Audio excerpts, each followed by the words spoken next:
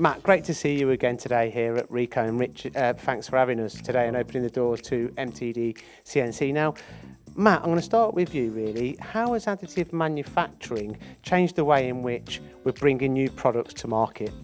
I think additive opens up a variety of new options in the way products are innovated, and the whole speed to market of new product innovation has completely transformed with the kind of growth of additive manufacturing. Actually, it's fantastic to be here today at RICOH because we have an example of this right in front of us. RICOH fantastically managed to win a TCT Healthcare Application Award last year for the work that they've done with Oswestry Hospital to develop this component, this solution that we're actually standing in front of. So, Rich, maybe you're the right guy actually to introduce this solution and how you brought this to market. Well, Rich, tell us all about it, please. Yeah, so we supported our friends at Orlau, which is based at the Oswestry Hospital, in the development of this product, and basically bringing an old product, an old NHS product, into modern day with using 3D printing.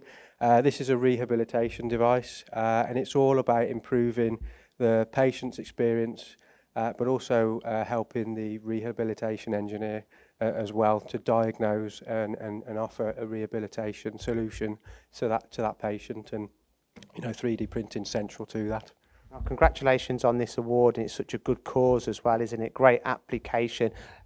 Matt, with software, people wouldn't necessarily assume that software lends itself or has got place in an additive manufacturing market. How does your software help with applications such as this? I think when we talk about new product introduction, one of the really critical factors is how well you can collaborate and communicate with your customer, even if that's an internal customer or somebody outside your business, and then how you actually manage that product being produced afterwards. And RICOH are a fantastic example of how they've looked at that challenge, taken on AMFG, implemented it, but actually pushed the product really hard to offer an outstanding MPI solution to customers in a variety of sectors.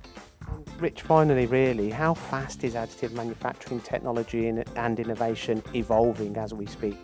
It's evolving every day. Every day we're hearing of new technologies, new developments, new applications, and every day is a school day, and it's impossible to keep on top of, to be honest with you.